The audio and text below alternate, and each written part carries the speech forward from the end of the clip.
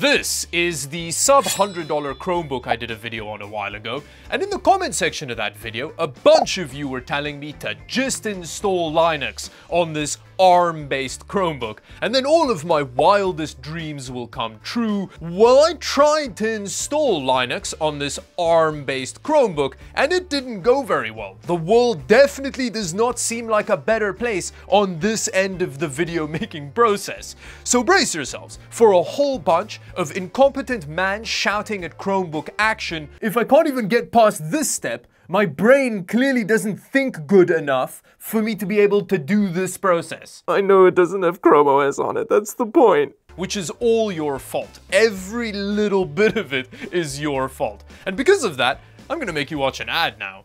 After a long, hard day at work, I like to soothe my brow with a steaming hot cup of Linode. There's just nothing quite like a good, reliable Linux-based cloud computing service for all your web hosting and computational needs. Top it off with industry-leading customer support, and you've got a winner. Try Linode today, and new accounts get a $100 60-day credit. Linode.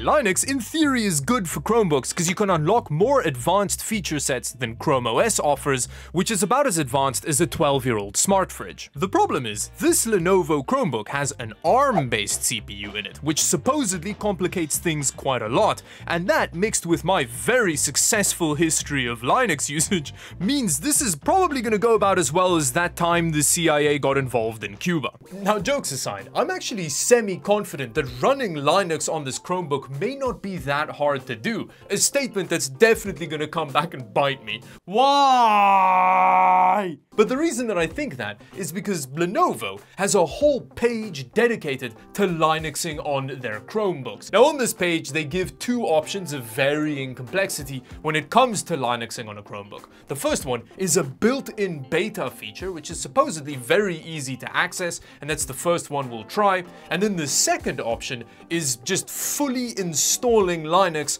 on this little Chromebook. Lenovo even suggests specific distros that they think would work well on a Chromebook, Linux distros that just gently sip resources so they can work well on a little beta Chromebook. Now, I really appreciate that as somebody that sees Linux as a disease you may catch if you hang around boring people too long. Anyway, with that, let's try the built-in beta feature and take it from there. Now, according to Lenovo, activating the built-in Linux environment on these Chromebooks is really easy.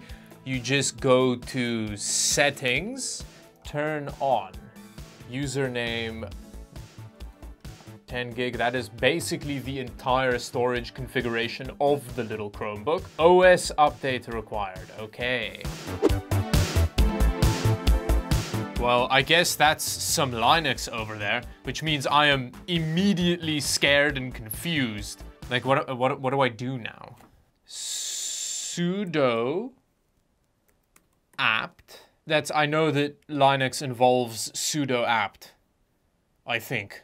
Okay, let me Google it. With Google's help, I soon found a Computer World article that told me in detail how to do some Linux on Chrome OS. Hey!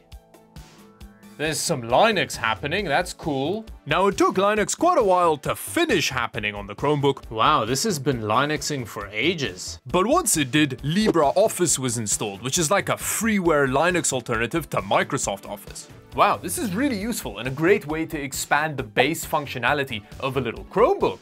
Nice.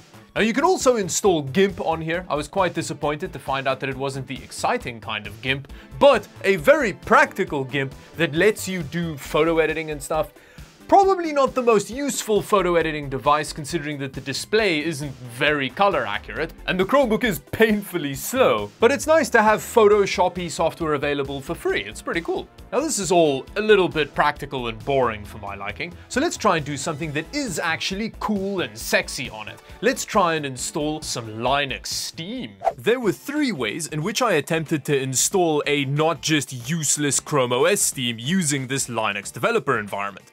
The first was to just blindly type sudo apt-get install Steam, which very surprisingly didn't work. My second method was to try and enable Borealis through Crosh, which may sound like gibberish, but Borealis is like a Google-developed project to get Steam games running natively on Chromebooks. But unfortunately, that didn't work either. Of course it's not been released on this device, that would have been way too convenient. Apparently, Borealis doesn't support ARM-based Chromebooks. And not meaning to spoil anything, but that's gonna become the dominant theme of the rest of this video. My third and final attempt was to use FlatHub, which is like a local watering hole for Linux apps, which even has a setup guide specifically for Chrome OS's Linux environment. But despite even using the crotch tab, the setup failed. At which point I found a compatibility list, which did actually have a couple of ARM chips listed as compatible, but quite predictably, the chip in my Lenovo just wasn't one of them.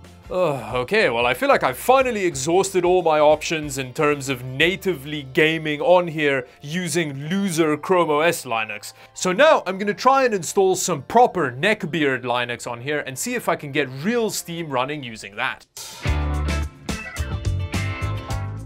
The research was grueling. Finding the best way to install Linux on an ARM-based Chromebook was an arduous process. And after what felt like eons of preparation, I was finally ready. What is that? Local host login, I don't know. And so I have to type in root. Now it's just in red. It's red now, and now I don't know what to do because it's not. How do I go back to it having?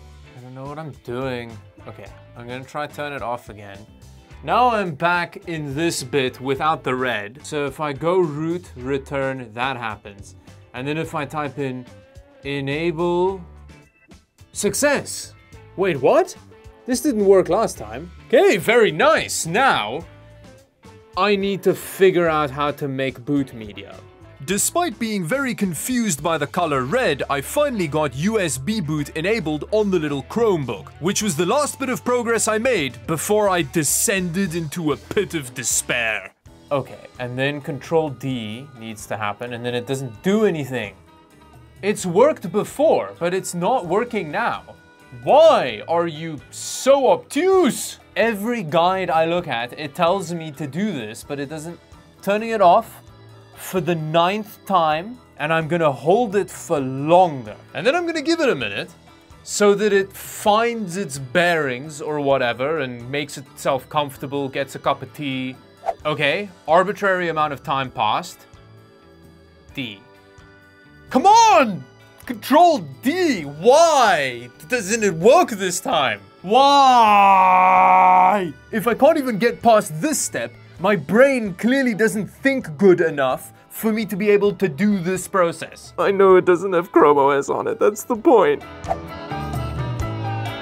Now, I've gone through lots of shouting, and I've come to the conclusion that while I think it is technically possible to install Linux on this specific ARM-based Chromebook, I don't think it's technically possible for me to install Linux on this ARM-based Chromebook, because it seems to be an extremely difficult thing to do, even if you know what you're doing. As far as I understand, basically what you have to do is like create a Chrome OS install file on a flash drive and then like grow a Linux distro inside that Chrome OS install like a virus so that the virus Linux kernel uses the Chrome OS kernel of the specific Chromebook or something, and I can't just download a correct kerneled Linux because a Linux savant hasn't made one for this specific laptop yet, so I have to make it myself, and I can't. I'm probably not understanding that correctly, but that is my interpretation of it. And I just think it's not within my capability to do it, because A, I don't follow instructions very well, and B, the moment the instruction tells me to do something, I do the thing, and it doesn't happen. Monkey growls come out and things get thrown around. It just isn't in my wheelhouse to do this whole thing. And besides, considering that the Chrome OS install on here has Linuxy features built into it, I think installing like a just Linux bare metal onto it is not even nearly worth the effort. So with that, please don't ever ask me to install Linux on random crap again, because all of this additional strain on my heart and subsequent reduction in life expectancy is your fault, random Linux commenter. I hope you're proud of yourself, and until the next video, bye-bye.